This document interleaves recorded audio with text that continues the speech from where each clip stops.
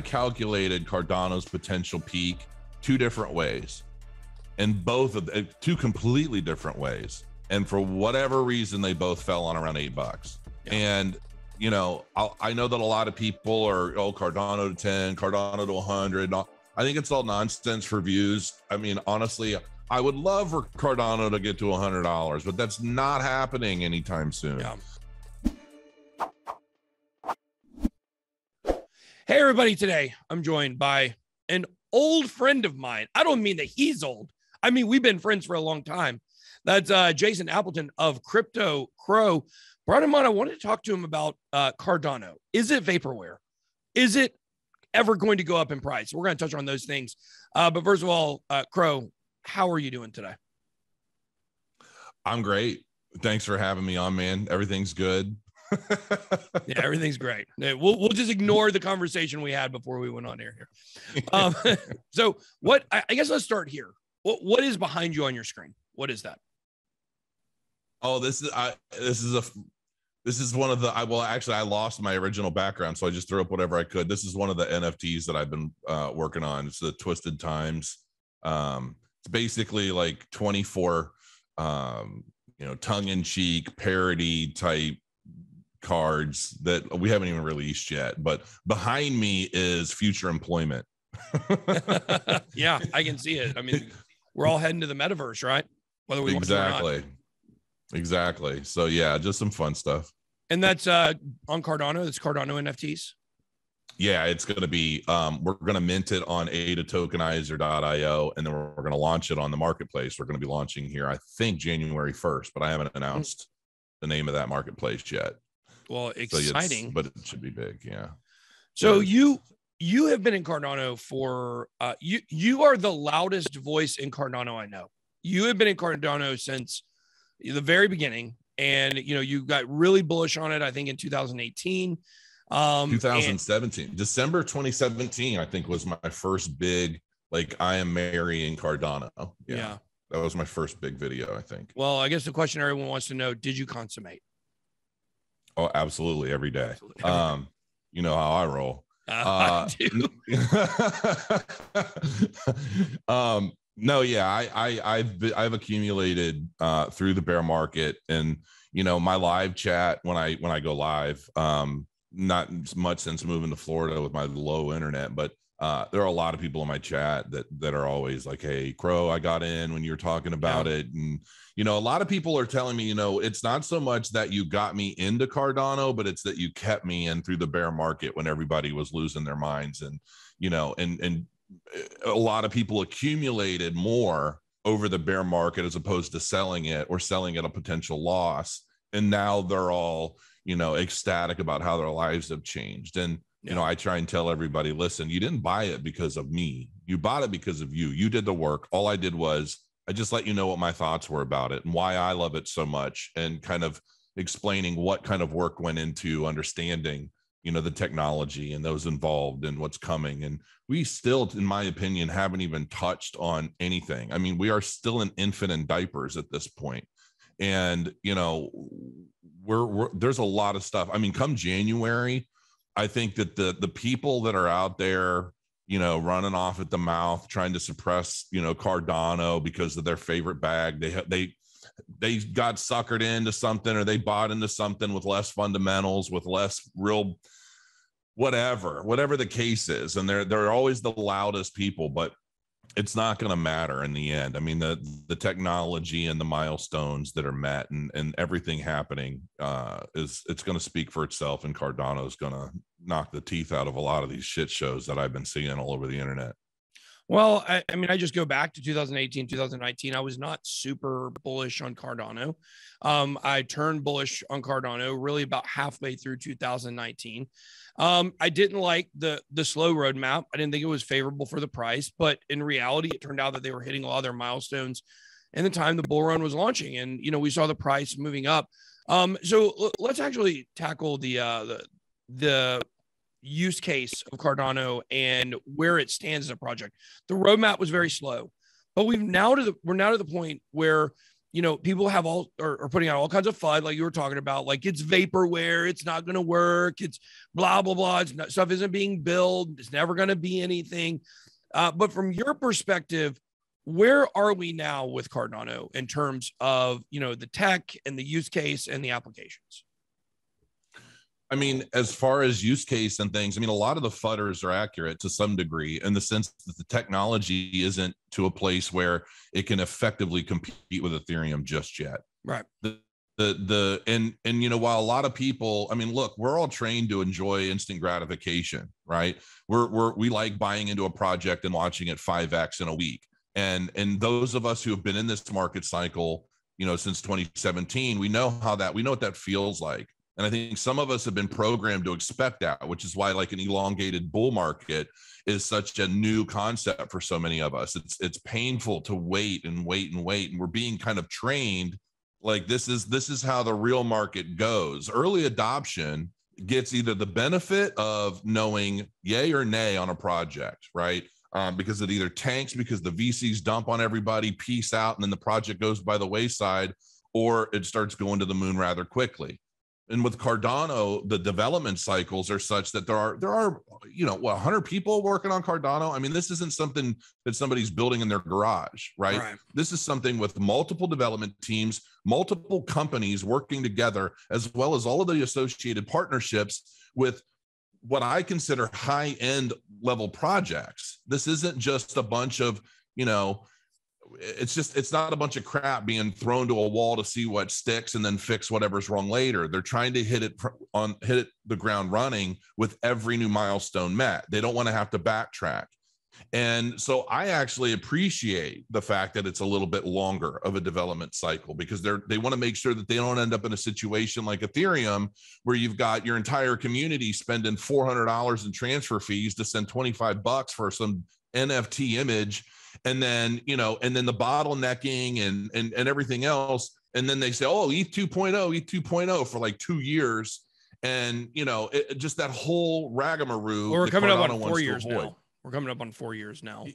Yeah. I mean, it's kind of silly. So in terms of where do I think Cardano is, I think Cardano is getting ready to, I mean, it's got its foot in the stirrups. I think it's getting ready to jump on the horse, and we're going to go for a nice wild ride. Because when you look at Hydra, you know, I recently did a video where I talked about Hydra. You know, Hydra, just with 1,000 staking nodes, which there are like 2,600 delegation nodes on Cardano right now and growing. But with just 1,000, we can read somewhere, I think I calculated it out to like 84 billion transactions a day. 84 billion. Visa does 150 million a day, or maybe it was a second, whatever it was. I can't remember. But, you know, I broke all the numbers down, and I think it was like 1 million. Yeah, that's what it was. It was 1 million transactions per second per node. And when you multiply that times the number of nodes out there, the throughput on this network at a much, much cheaper price than Ethereum.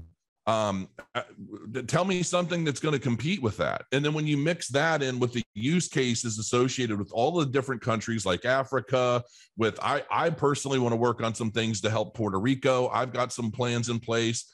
You know, there's a lot of stuff that we're going to see that's not just about buy this pet rock on this network. It's we've facilitated an entire country to join this new era, this new evolution of technology.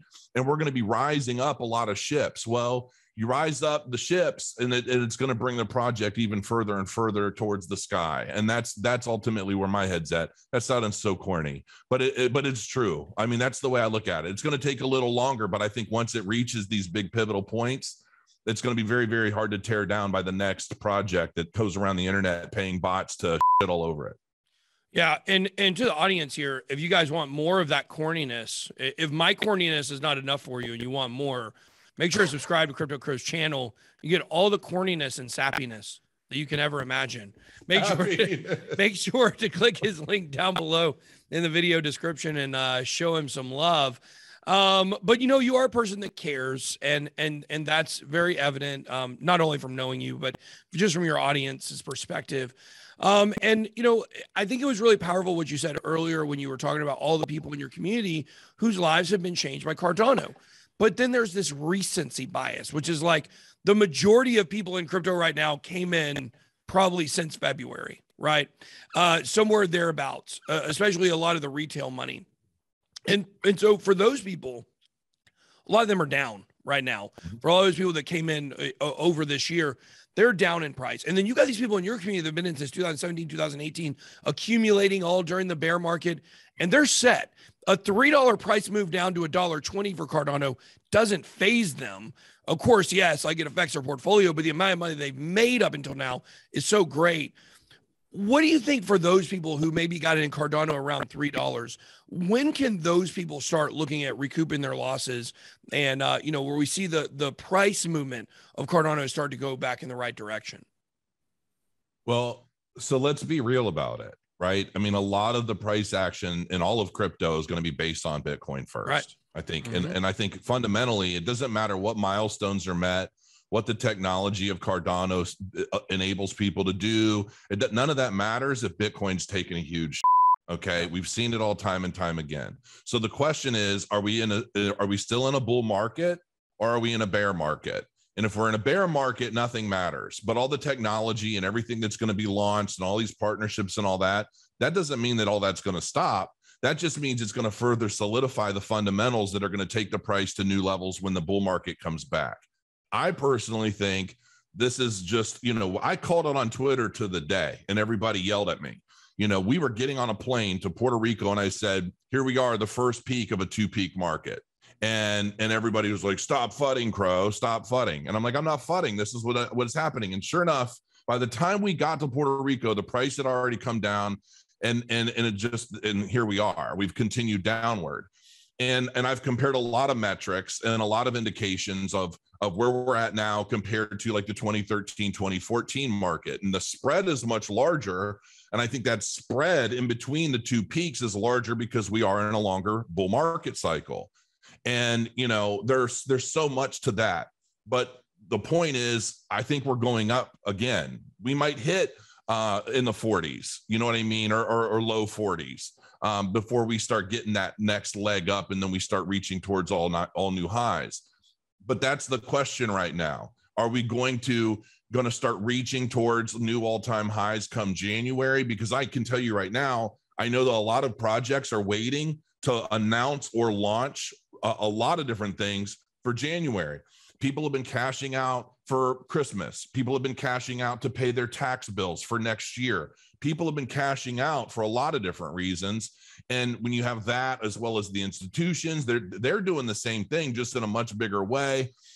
There's so many different variables to this equation, right? But I think in the grand scheme of things, based off of where we're at, and I think we're going to start seeing new all-time highs, by towards the end of the first quarter into the second quarter, potentially in 2022. And then I think we'll get the blow off top we've all been waiting for. And in the meantime, Cardano is going to continue throwing haymakers at the market with the new advancements, new partnerships, and what it's been building this whole time. And I think we're going to get to a point where the naysayers are just going to have absolutely nothing left to complain about other than Charles Hoskinson's beard.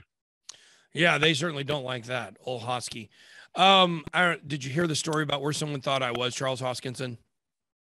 Really? Oh, it was so funny, dude. We went down to the Bitcoin conference. My team did back in, I don't know when that was.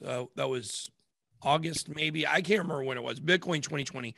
We went down there, and we were at the airport. And we were getting off the plane. I get recognized like pretty good bit at the airport and stuff. So somebody walked up to me and they're like, oh my gosh, it's so nice to meet you. I had like some sunglasses and a hat on, And I said, oh, well, cool. Nice to meet you too.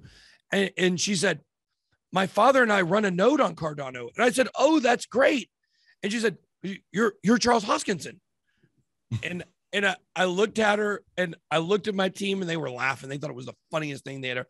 I was looking around because I thought someone had put her up to it. Like, I thought someone had put her up to it. So I was like, looking around, like, what's going on here? Sure enough, no. So you know what I did? I just looked at her. I said, thank you to you and your father for supporting my project. You got a picture with me and everything. By the way, if you send me 1,000 ADA, I'll send you 2,000 back. No, it was really, really, really funny. But so you do think that there is another peak coming? I mean, I tend to believe it's sooner rather than later. Personally, I don't think it's a very long move to the top. I mean, it's a very far numbers wise, but I think Q1, you know, where I thought was Q4 this year, didn't happen. So I'm leaning more towards Q1 than I am towards the middle of next year. But the people all want to know, like, and of course, this is just fun. It's just projections. Where do you see Cardano topping out during the next phase of this before, you know, when we have the retail blow off top? What kind of numbers range are you looking at for Cardano per token? Or per coin? You know, it's been a while since I've sat down and I've calculated a lot, but I calculated Cardano's potential peak two different ways, and both of two completely different ways. And for whatever reason, they both fell on around $8. Yeah. And, you know, I know that a lot of people are, Cardano to 10, Cardano to 100. I think it's all nonsense for views. I mean, honestly, I would love for Cardano to get to $100, but that's not happening anytime soon. Yeah. But I can definitely see a blow off top peak of around $8 before things start turning around. And the thing of it is too, is it doesn't really matter in the sense that, I mean, it does for somebody looking to get out, maybe take profit, wait for another buy-in at a new bottom. Right. But I think that while these markets are going to be lengthening, it's very likely, man, that we're going to see a lot of new trends that we're not used to seeing in the market space. And as these markets they continue to lengthen, I do believe, and you know, you'll know, you're in our group. I mean, I kind of found Benjamin Cowan when he had like 12,000 subscribers, and I was kind of like, hey guys, you got to check out his stuff. And I had some chats with him, and now he's like, you know, like, ridiculous. He's just blown the hell up. And, you know, I really like his work, and he's been talking about an elongated bull market for a while, or elongated market cycles. And I think it's going to go to the next level of that is we just don't have market cycles anymore. It's just going to be the price of the day or the week. And things are going to get a lot trickier. And so right now, the best thing I can tell people is we are still in the phases of early adoption. And once those phases of early adoption go away, the opportunities that we have now to accumulate more of what our favorite projects are, stop worrying so much about tomorrow's price. Focus more on the technology and what's actually being built, not the FUD, Ethereum used to get FUDded to hell in a handbasket because all of the Bitcoin bag holders wanted Ethereum to go take a hike, right? And now we're seeing Ethereum's big competitor, you know, in Cardano or even Solana or some of these other projects, and everybody's gunning for them in different ways. Don't worry so much about that. Just focus on the projects, the partnerships that you think are going to benefit you and the ecosystem as a whole. And if you like it, accumulate and don't worry about the rest. It'll sort itself out at some point. Yeah, I think it's a great message. I would love to do another 30 minutes where I explain to you why I don't think lengthened cycles are correct, but that's a whole nother story for a whole nother day. Just to give you something to think about, you know, just one thing. You realize we are in a lengthened cycle now, right? Well, not necessarily. Barely. In fact, a two-peak market. This is a longer cycle than we've ever seen. No, I mean, just the two peaks doesn't necessarily mean that. I mean, the 13 and 14 wasn't a, you know, gigantic long cycle. I think, like, you could literally say, like, okay, it's a couple months longer, whatever. But Benjamin Cowan's premise is that it goes to at least the middle of next year. And I don't think we're going to see that. So I think that the economic forces outside of crypto are going to crumble during this time. Q2, specifically look for it to crumble in Q2. And I think that's going to put a stifle on pretty much everything. I know we were talking before we went on air a little bit about deflation. I think that's coming in too. So these are things to look at. Like, it's not just about what's on the chart and what it's showing. There's macro factors involved as well, but we could do a whole other video. I agree with you there. I think diminishing returns is certainly correct. And, you know, there is some credibility to the lengthening cycle, you know, theory. And some people would probably say it's, you know, like you said, like, it is a little bit longer right now. Well, it's a little bit longer, but he's talking about much elongated going into possibly 2023, according to him. Yeah, no, that's that I don't see happening at all. So we'll have to see what happens with that. But I think that same thing about stock to flow. I argued stock to flow is correct as long as I possibly could, because it had always been correct. But now we're looking and it's not correct. And so that stuff, it works until it doesn't work. And I think it's good to rely on the history that you have. But ultimately, there are other things in play right now in the larger economy. But Absolutely. that's what there are a lot of extended variables exactly. to any given situation. So and that's why you got to be as fluid. new variables come into play, some of the things we're used to seeing are going to change, right? Absolutely, 100%. So, but I think what you said about Cardano is good when it comes to the price prediction. Don't worry as much about today. Look at the technology and what it's building. Cardano's ecosystem right now is just a baby, and it's about to, it's just a baby. It's just been birthed. It's a baby. We got to wait and see how it develops. But I know there's a lot of promise there. And I know one thing at this point with Cardano around $1.20, the time we're doing this recording, I think we would all celebrate and welcome an $8 Cardano. I still think $12 is kind of my number, but anywhere from the $8 to $12. Actually, $1.34 right now. It's still going up. How about that? Well, the market's pumping right now, but by the time this video comes out, who knows what'll be happening. So things change. Who knows where it'll be. So I'm looking at green lights though, man. I mean, we'll see. I hope. I mean, I hope we're getting this into the year pump. But Crow, thank you so much for joining us today. Guys, don't forget to go subscribe to the channel. A great friend of mine, and we'll definitely have to have you back on in the future. Anytime, man. I appreciate it. Love what you do. Thank you for having me. Absolutely. And everybody else, make sure to drop your comments down below about Cardano. Let us know your price prediction. That's all I got. Be blessed. Boy out.